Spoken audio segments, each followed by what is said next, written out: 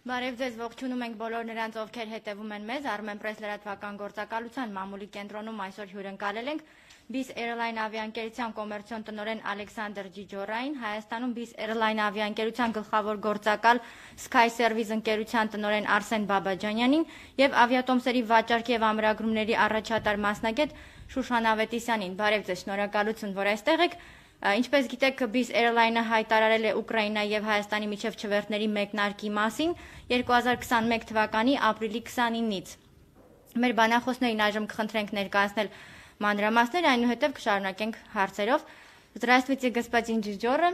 Очень приятно, здравствуйте. Слово ваше. Здравствуйте все.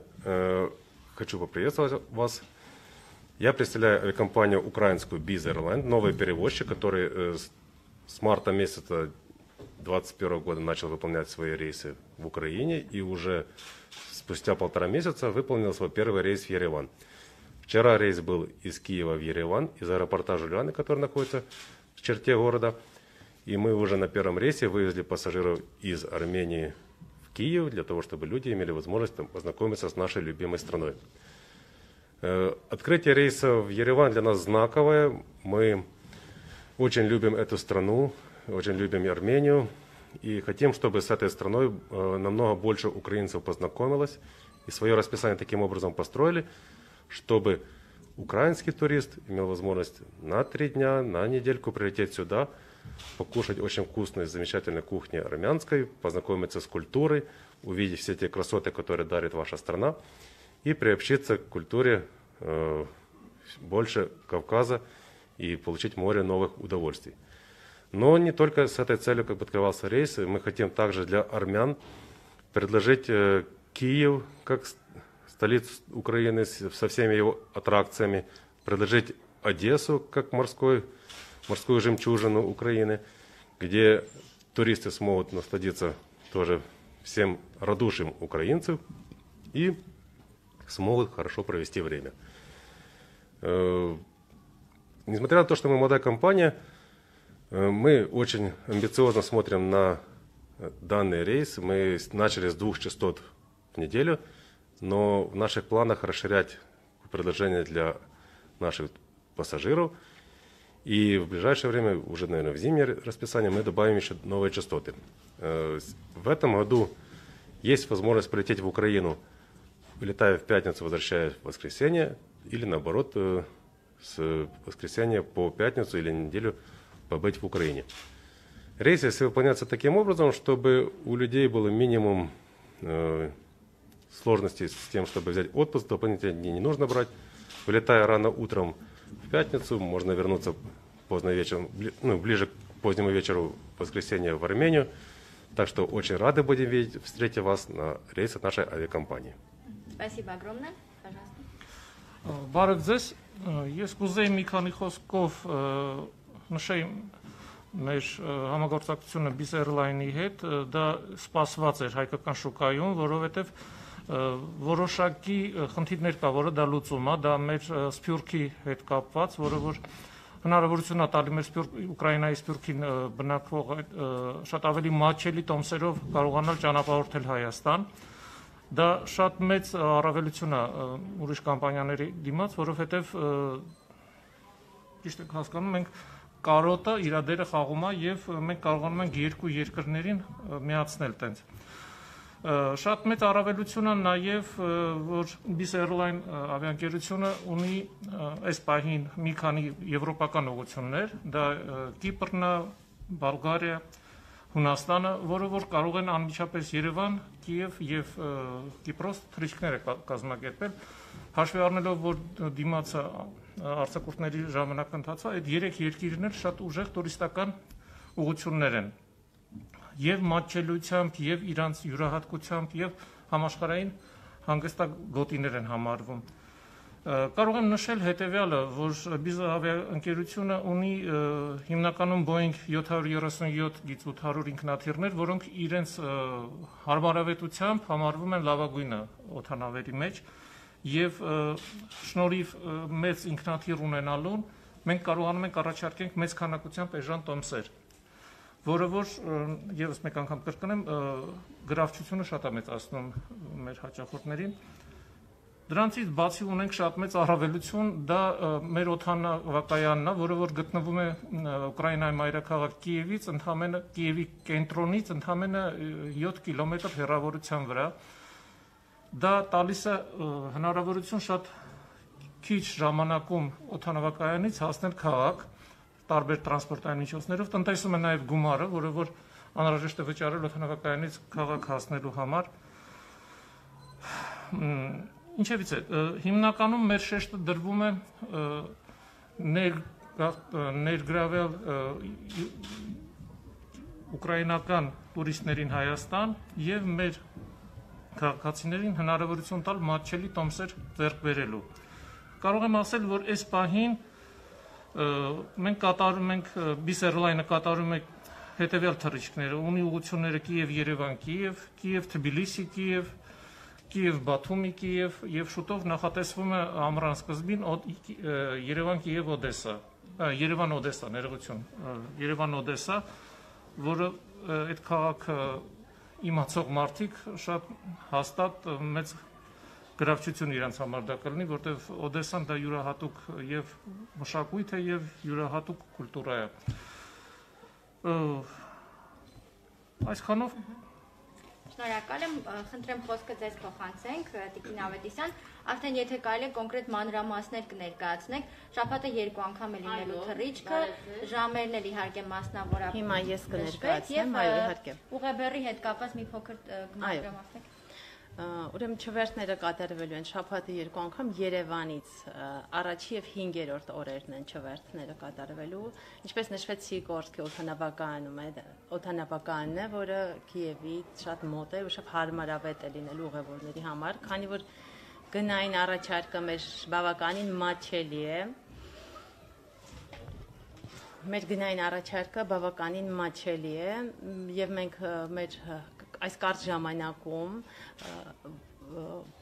բավականին համագործակցության հայտեր ունենք ստացված մեր գործակալներից, ովքեր ցանկանում են, որ զբաղվեն վաճառքով այս ուղղություններին։ Տոմսերի ձեռքբերման համար մեր հայրենակիցները կարող են դիմել մեծ Նալբանդյան 23/17 հասցեով կամ դիմեն ցանկացած գործակալական գրասենյակ, ովքեր որ զբաղվում են, կամ ինքնուրույն նույնիսկ կայքից կարող են ձեռք բերել ավիատոմսերը մատչելի արժեքներով։ Ունենք ավիատոմսեր առանց ուղեբեռի, բայց ձեռքի ուղեբեռ 7 կիլոգրամ նախատեսված են բոլոր տոմսերի համար։ Կան նաև իհարկե ուղեբեռով տարբերակներ եւ հնարավորություն ավելացնել ուղեբեռը եւ հիմնականում կան հավելյալ ծառայություններ, որ ավիաընկերությունը առաջարկում է ուղևորների կոմֆորտ թռնելու համար, չնայած որ չունենք բիզնես կարգի թռիչքներ, այսինքն էկոնոմ են, բայց ուղևորը ունի հնարավորություն ընտրել իր նստատեղը վճարովի տարբերակով,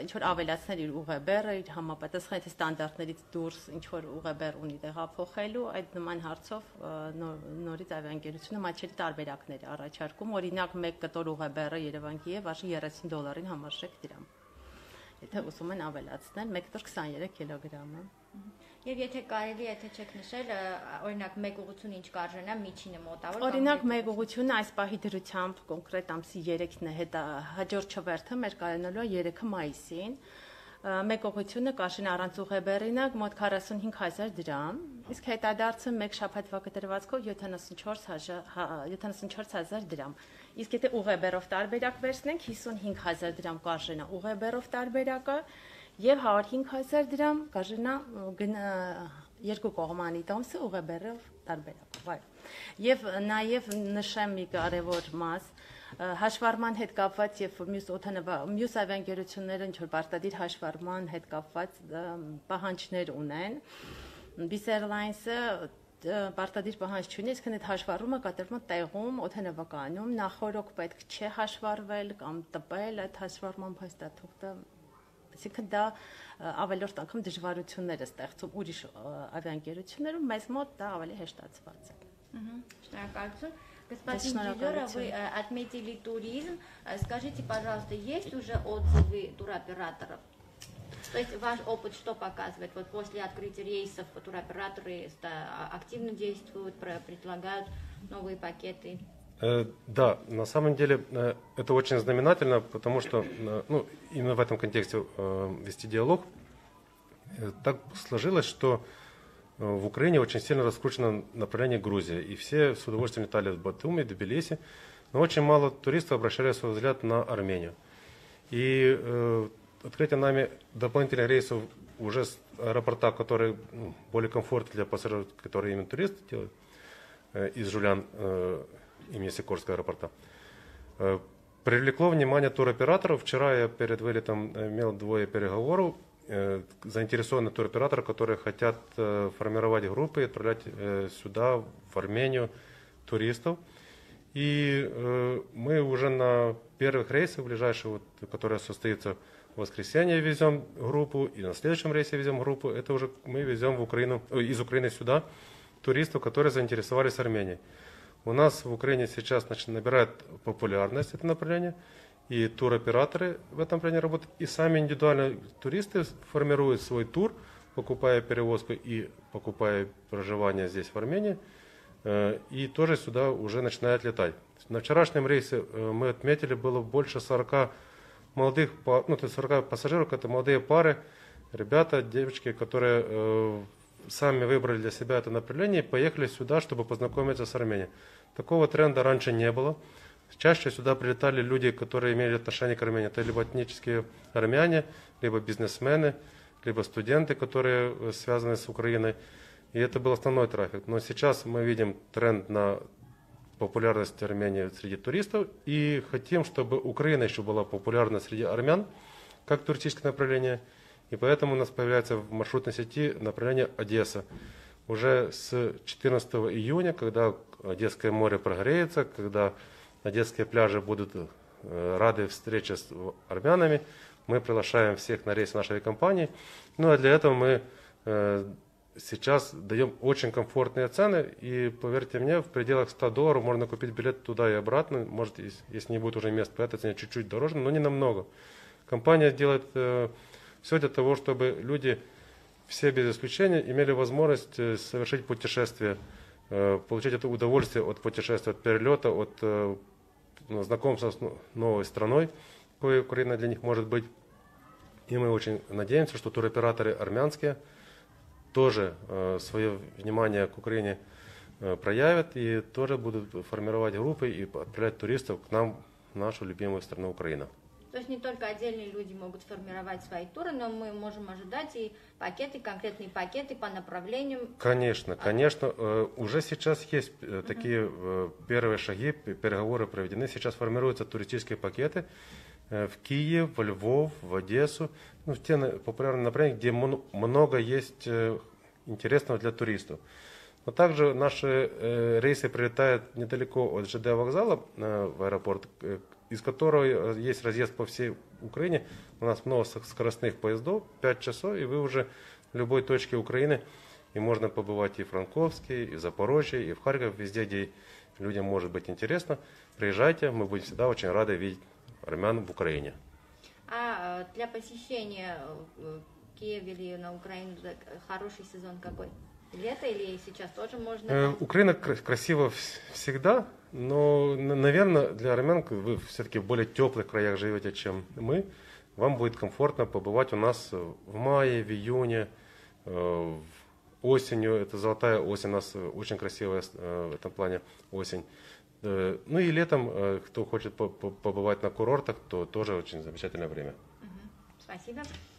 Պարոն Բաբաջանյան, եթե կարելի է սովորաբար փորձը ինչ է ցույց տալիս, երբ որ low coaster-ները մուտք են գործում շուկա, ավիաշուկա, դա իր ազդեցությունը թողնում է ընդհանուր տոմսերի գների վրա։ Գիտեք ոնց տոմսերի գների ընդհանուր քաղաքականության։ Դա իհարկե կախված է իրանց ներքին քաղաքականություններից, որտեղ ամեն մի կազմակերպություն հետապնդում է որոշակի ֆինանսական շահավետություն եւ չի կարող ինքնարժեքից ցածր գործառույթներ իրականացնի։ Դա կախված է նաև այդ կազմակերպությունների ներքին մենեջմենտին, ինչքան իրանք կարողանում են ավել ծախսերից հնարավորինս անիմաստ ծախսերից նվազեցնել եւ ստեղծել շահավետ գին։ Որպես կանոն, ասեմ ձեզի, բնական է մրցակցությունը աշխատում է։ Եթե կազմակերպությունը տեսնում է, որ մրցակիցը իջեցրել է գները, փորձում են իջեցնել։ Դա պարզապես որոշակի չափ գոյություն ունի, շեմ գոյություն ունի, որից ներքև չեն իջնում, բայց ձեր հարցին պատասխան այո, գործում է, դա բերում է ընդհանուր գների իջեցման, որը իր հերթին խթան է գործում ավիաընկերությունների համար, որ ավելի շատ սկսեն թռնել։ Այս պարագայում կարծում եմ դա շատ ավելի ակտուալ է COVID-ի պարագայով, որ մեկ տարի ոչ միտեղ չէր թռնում եւ հիմա որոշակի ասենք սով կա ճանապարհորդությունների, զգացմունքների, որ մարդիկ արձակուրդ են պլանավորում եւ հնարավորությունը այդ կազմակերպությունները պետք է օգտագործեն։ Համապատասխան սակագին նվազեցնեն, որ ունենան հաճախորդ։ Մենք այդ ուղղությամբ ենք գնում եւ կարծում եմ մեր նմանատիպ կազմակերպությունները այդ քաղաքականությունը կշարունակեն։ Господин Дидер, если можем, вы тоже ответите на этот вопрос. Вход в рынок насколько может способствовать снижению цен билетов? Так как вы предлагаете. Да, это очень важный вопрос. Смотрите, всегда конкуренция на линии, в авиации, она способствует тому, что перевозчики дают адекватные цены. Не пытаются заработать на монополии на линии, а дают те цены, которые способны заплатить пассажиры. Из моей практики, а я очень много занимаюсь направлением Армения в авиации, я знаю точно, что если дать цену, которую могут себе позволить больше людей, то полетят семьи. На какое-то событие не полетит только супруг или жена или вместе, а возьмут с собой детей. Поэтому мы цены предлагаем те, которые способствуют росту пассажиропотока. И в это же время другой перевозчик, который летает, и третий, который летает из Армении в Украину, тоже так или иначе реагирует на наши цены и снижает свои цены. Соответственно, в целом направление становится намного дешевле. И не обязательно, чтобы только один перевозчик давал дешевую цену, просто он стимулирует других конкурентов адекватно реагировать на возможности пассажиров. Спасибо огромное. Տիկին Ավետիսյան, խնդրեմ ներկայացնեք կան ինչ-որ հարցեր կամ, չգիտեմ, ինչ-որ կանոններ, որին անհրաժեշտ է հետևել եւ կուզենայիք ուշադրությունը հրավիրել բոլոր այն մարդկանց, ովքեր փորձելու են օգտվել ձեր ավիաընկերության ծառայություններից, ինչի վրա ուշադրություն դարձնել, այսինքն, չգիտեմ, օրինակ նախորդ բյուջետային ավիաընկերությունների դեպքում միշտ ասում էին առցանց ամրագրելու դեպքում հաշվի առեք սա, ուշադիր եղեք այս հարցին, ձեր բարակայում ինչ կա։ Նման հեշտացված է ձեզ մոտ։ Ավելի հեշտացված է, ինչ որ ես նշվեցի, այդ հաշվառման հետ կապված, որ օրինակ, երբ որ նախորոք չունի հաշվառված փաստաթուղթ, այսինքն այդ դեպքում վճարովի է դա լինում ծառայությունը, մեզ մոտ նման բան չկա ու հիմնականում շատ մատչելի է ինֆորմացիան տրված կայքում, երբ որ ուղևորը ինքնուրույն էլ փորձի տոմս ձեռք բերի, շատ մատչելի ինֆորմացիան տրված է, թե ինչը իրեն պետք է ասանելի եւ հնարավորինս չափ մենք մյուս գործակալներին էլ ենք տեղեկացնում, որպեսզի տոմսերը դուրս գրելու ժամանակ ստույգ ինֆորմացիա տրվի ուղևորին, թե որ դեպքում ինչ է անհրաժեշտ իրեն ճամփորդության համար։ Հիմնական ինֆորմացիան այս պայդրությամբ COVID-ի հետ կապված, այսինքն դա ընդհանուր Ուկրաինայի սահմանը հատելու համար տեղեկատվությունն է, որը նմանապես շատ մատչելի է ասված, դա կոնկրետ մեծ ավիաընկերությանը չի վերաբերվում, դա վերաբերում է ընդհանուր բոլոր այն ընկերություններին, ովքեր որ ուղևորվում են դեպի Ուկրաինա։ Բայց կհիշեցնեք ինչ է անհրաժեշտ 72 ժամ 72 ժամ առաջ պետք է ունեն բացասական տեստի պատասխան, պետք է անպայման ապահովագրություն, ուղղակի այստեղ կա մի փոքր նյուանս, որ պետք է նշվի, ապահովագրությունը անպայման պետք է լինի ուկրաինական գործակալի հետ կնքված պայմանագրով, եթե կա Հայաստանում նման գործակալներ, պետք է անպայման կամ իրանցից վերցնեն կամ ուկրաինական գործակալի հետ, այսինքն հայկական ապահովագրական ընկերության ապահովագրությունը այդտեղ չի անցնում, ցավոք սրտի, այդ նյուանսն է, որ պետք է ուղևորները իմանան։ Եվ տրանզիտ ուղևորների դեպքում էլ, եթե գնում են տրանզիտ, այսինքն հատում են սահման Ուկրաինայով, շարունակում են այլ երրորդ երկիր, այդ ժամանակ գործում է կանոնները երրորդ երկրի, որտեղ որ ուղևորվում են։ И последний вопрос, господин Дидёра. Как мы знаем, туристов обычно интересует не только достопримечательности, но и кухня. Вот что бы вы посоветовали тех армян, которые хотят посещать Украину, чтобы попробовать? Ну, недавно ЮНЕСКО внесла в список достоинств культурного наследия украинский борщ. И я считаю, что побывать в Украине и попробовать борщ по пушкам – это моветон. Конечно же, украинская кухня, она очень широкая. И это уже зафиксированный факт, что она одна из наиболее богатых кухонь в европейском пространстве. Но вареники традиционные, наши любимые, и много разных блюд можно в Украине всегда найти. Я скажу так, если иметь желание, то можно за неделю ни одного блюда второй раз не скушать, каждый раз будет новое. Есть что попробовать, приезжайте с удовольствием. Да, есть что не только скушать, есть что выпить. У нас в этом тоже очень широкая палитра. И качество, кстати, товаров, качество продуктов в Украине всегда славилось очень высокое. И напитки вы можете спокойно пить, не переживая. За этим очень высокий контроль, и качество напитков тоже очень высокое. Спасибо огромное. Спасибо вам большое. Большое спасибо вам за организацию этой пресс-конференции. Мы хотели довести до наших слушателей и наших потенциальных покупателей всевозможные плюсы, которые они испытают, когда полетят нашими самолетами. И очень надеюсь, что этот поток будет большой, потому что в этот проект вложено очень много сил и энергии, и он направлен на сближение двух народов. Еще более дружество, потому что содружество между Украиной и Арменией всегда было на высоком уровне. Это еще больше сближит наших народов.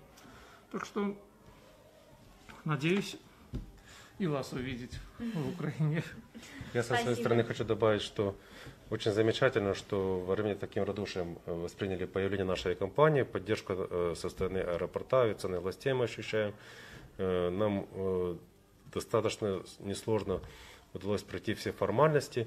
И я надеюсь, что наша компания для авиационной индустрии Армении станет большим, хорошим партнером, и мы наше сотрудничество будем развивать плодотворное, долгосрочное и перспективное для двух стран. Ждем всех без исключения, всех, кто ни разу не был в Украине или кто много раз был, все равно ждем наших рейсов, приезжайте. Мы будем очень рады вас видеть в Украине. И welcome on board on AIRLINE. Спасибо огромное.